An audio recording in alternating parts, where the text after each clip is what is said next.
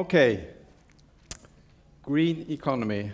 Is this just another fancy buzzword, or is it a strong concept for change? And what about Norway in this context? But first, some facts.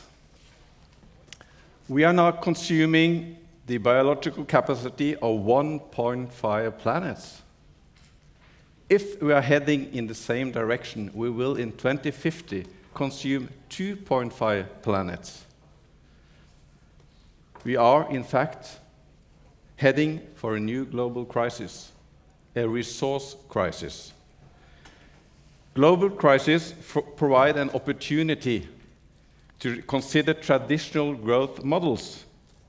The financial crisis, the food crisis, and the now approaching resource crisis give global momentum for transition to a green economy.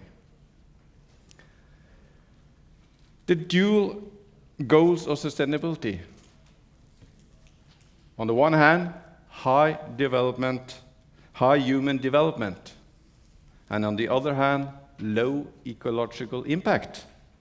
But how do we manage to ensure a socially just and fair development of human well-being and wealth for a fast-growing population, while at the same time ensure a low ecological impact and destruction on ecosystem services and nature? We must not forget that the basis for human development is the planet's natural resources. And the trends are indisputable. The pressure on the planet increases.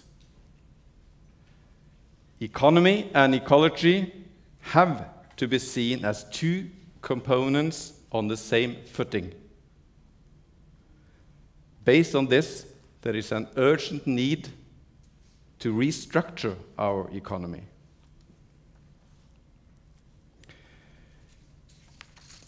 The main components in the green economy concepts are, first, efficient use of resources.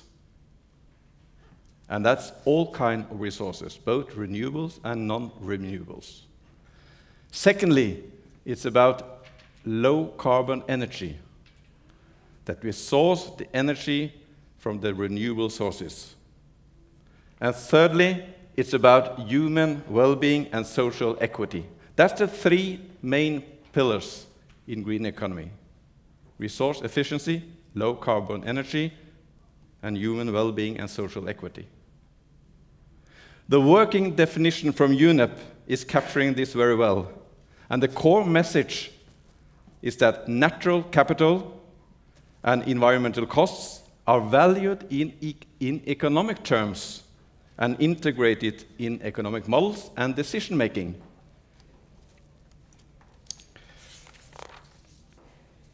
What about Norway in this context? Norway is in a unique position. We have got it all. We have access to all that is needed to be a front runner in the development of a green economy. We are rich on natural resources. We have a high level of competence, both within management resources, within environment, within technology, etc. And we have developed strong industrial clusters, especially within offshore activities and maritime operations. At last but not least, we have access to long-term, solid investment capital. All this gives Norway a unique possibility to build strong advantages and to develop a clear competitive edge as a green, value-creating nation in the future, and to be a role model and front-runner in this game. But sorry to say, our performance in this green economy game is up till now lousy. The report I'm referring to in this speech, Green Economy in Norway, What is it and How to Do it, has just been published by WWF-Norway and the employee organization YS. Egon Poiri has been professionally responsible for the report. And one of the main findings in the report is that Norway today has a yellow economy. It's for sure not green, and it's not red or brown, but it's something in between. And the main reasons for this are the following. The petroleum industry is dominating our industry, representing 1/5 of the total economy. The ecological footprint from our consumption is increasing, mainly because of higher CO2 intensity, but also because of waste, increasing waste. So is the pressure on our natural resource base. And last, there is no overall and comprehensive political plan for a gradual transition to a greener economy and a more ecological, sustainable, and low-emission society in Norway. There are many political initiatives, but there is no overriding political vision or strategy for green economy in Norway. And Norway economy is in practice on a trajectory, making it increasingly less environmentally sustainable. We are heading to be a winner in the brown economy as the most efficient, the most cleanest fossil player. This is the existing strategic and political mantra.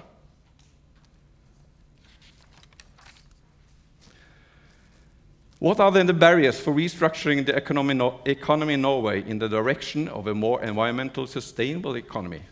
The report identified the following barriers. It's a major risk that innovation processes are being locked into a development track that is one-sidedly oriented towards the petroleum industry. The business clusters within offshore and maritime operations are self-strengthening. There are strong vested and powerful interests in existing economic structures. They have much to defend, and they have power. The new players within innovative green business areas have much to prove. They are vulnerable and easy to track down.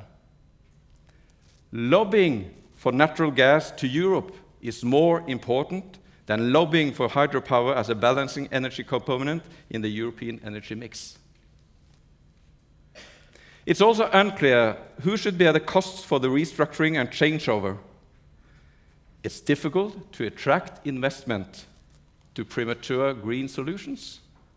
At the same time, the profit is high and the risk is lower for investments in the petroleum industry.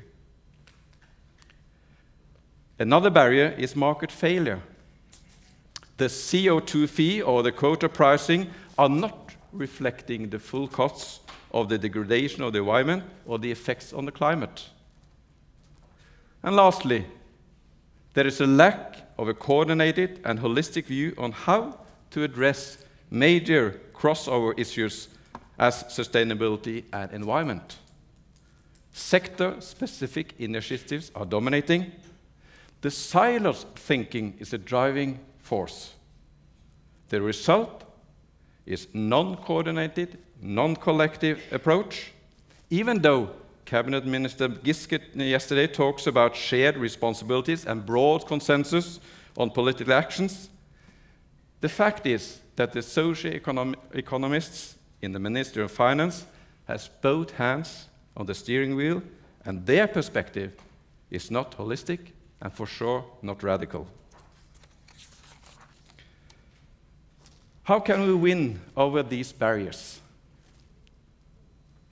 and start a successful transition to a green economy in Norway, and thus harvesting from the opportunities this represents in the long term?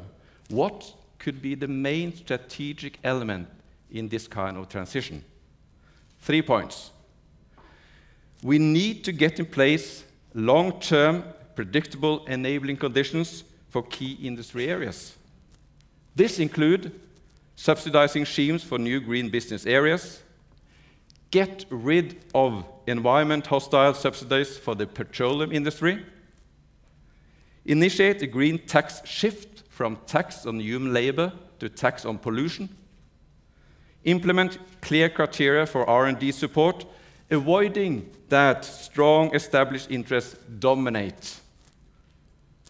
Secondly, we need a wide range of green demonstration projects and pilots as a result of cooperation between research and business and financed by governmental funding. Hywind and Viking Lady, mentioned yesterday, are not enough. Promising projects and pilots should then be ensured long-term funding for gradual commercialization to market. And thirdly, we need to internalize the economic value of the ecosystem services, which many of the new solutions are based on, and also the costs of the environmental degradation or destruction. These costs have to be demonstrated and integrated in both governmental and business decision-making.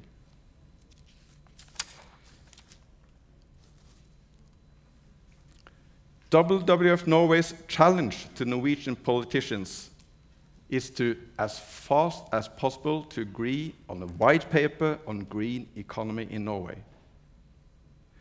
The white paper should be the fundament for a holistic, long-term and binding strategy for how the Norwegian economy should be restructured and transformed into a green economy, making Norway one of the leaders in the green revolution and one of the winners of the 21st century economy competition, as Giske phrased yesterday. But in order to be a robust tool for change, and not only a tiny, fancy political buzzword, the green economy concept must have some solid cornerposts. WWF Norway has defined the following 4 cornerposts for green economy in Norway. First, natural capital and ecosystem services are valued in economic sense and priced in a market context. We get an integration of economy and ecology in practice, in decision-making, when prioritize issues. Secondly, the use of all types of resources, both renewables and non-renewables, are circular-based. And energy comes from renewable resources. Thirdly, biodiversity provides resilience and resistance to suddenly major changes. That is relevant both for nature, but also for human systems and technical systems. And lastly, equitable access to natural resources and to the distribution of wealth creation. A green economy building on these 4 cornerposts would ensure a necessary integration of economy and ecology, leveling the 2 components, reflecting that they are equally dependent upon each other. Thanks for your attention.